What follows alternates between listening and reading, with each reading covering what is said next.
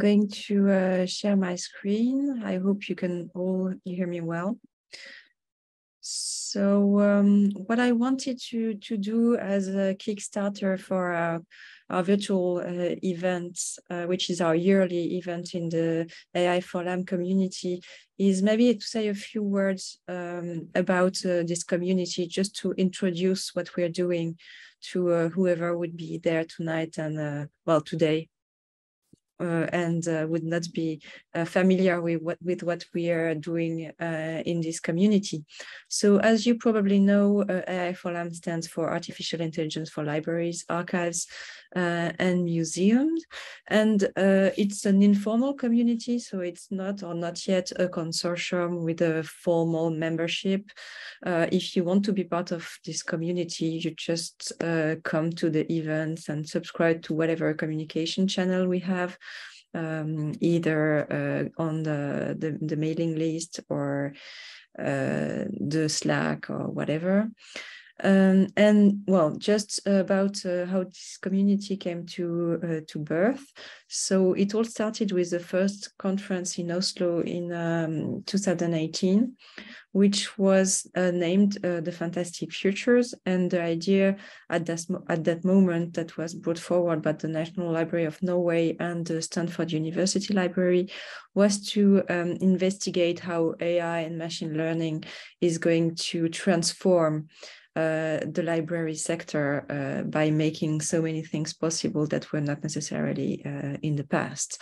And very quickly, they thought of extending this interest for AI to nearby communities, so museums and archives. And in 2019, the AI4LAM Secretariat was formed with more institutions, 3 more institutions: National Library of France, the British Library, and the Smithsonian Institution. And these institutions are still today the ones that are operationally making things work. Then we had 2 more Fantastic Future conferences, one in Stanford in 2019, and one in France in the National Library in 2021. You obviously can see that there was a year without a conference, and I'm sure you guess why. But also in 2020, we started to have virtual events. The monthly community calls that you are very welcome to join every month are a series of discussions and lightning talks by members of the community. And we also had some workshops online last year. So this is not our first virtual event, but it's the first one we do this way exactly. So in terms of governance, how we are working as a community, so I mentioned the Secretariat, which is a small committee of members who are making things working on an operational level. So we are meeting every month. We also have a council with several councillors who give advice on the content that we want to push forward in the community. And you have their names, and we'd like to thank them again for being part of this community. And we do have now Deirdre, who welcomed you to this room and who is acting as our communication officer since a few months now. And on this slide, you can find all the links to the main communication channels that I mentioned earlier, if you would like to join the community. So what are you going to find in this community? We have several groups that are pretty active. So we have working groups on topics like metadata, teaching and learning. We have a registry working group who is working towards creating a registry of projects and data sets and data models on the AI4LAM website. We have a community reading group, which is a more informal group dedicated to sharing reading experiences. And one of the group has finished their work and is now retired.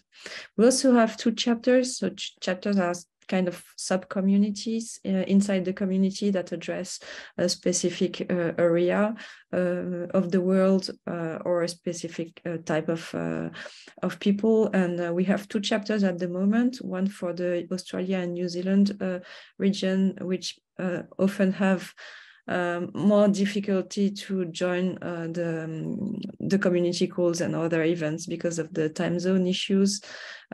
So it's been a very active community, and we're happy to have some of their members here tonight in real time. And the French-speaking chapter is the newborn of the family because it was created very recently. And the idea is to have a community of people investigating AI for libraries, archives, and museums, but addressing the issue of a language that is different from English. So you can find all these activities and the descriptions on the website. And when I share the slides, you have the read more link that you can click to go to our website.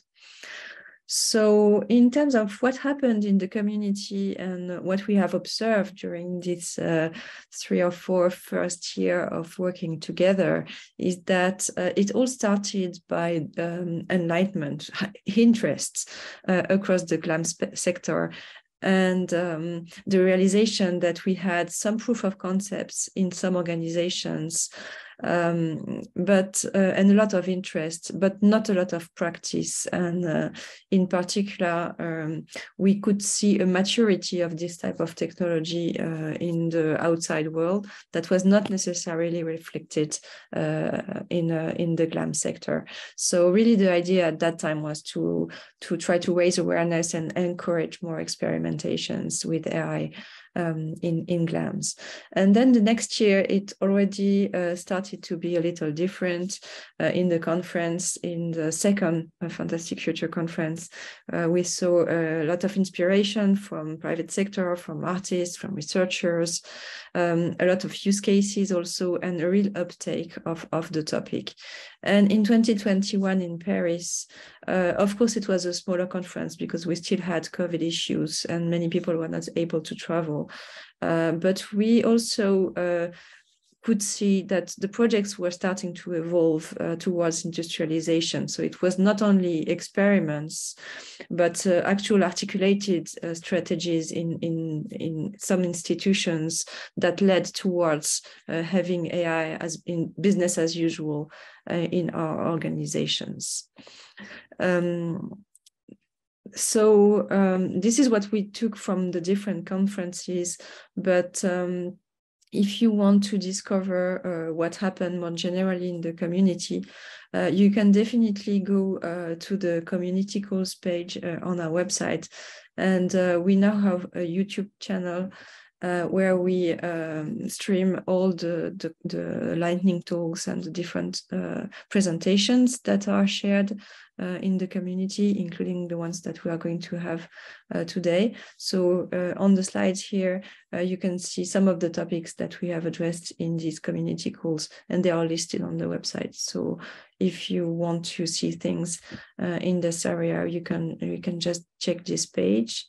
And we also had a lot of reflection and realizations in the domain of teaching and learning. So it's a very interesting topic, how you increase the skills of the staff that are going to do some machine learning in GLAMs, and what tools do we have for that. So we have a lot of resources in that area too. I can't detail them because I don't want to be too long today. Also, what is going to happen and how can you contribute? So if you would like to participate more actively in the community, you can contribute to the registry on the AI4LAM website. So if you want to present a project, for instance, you can just add it. It's a participating registry. If you want to propose a talk or a demo to a lightning talk, you're very welcome to do so. You can also review the training resources that I just mentioned. or propose a working group or a chapter. And of course, this year the conference is online, but we very much hope that we will be able to gather again physically next year, and we will have a host for our conference in 2023. So thank you. That's all for me today. And if you have any questions, you can definitely put them in the Google Doc. And of course, I will also share the link to these slides. Thank you very much.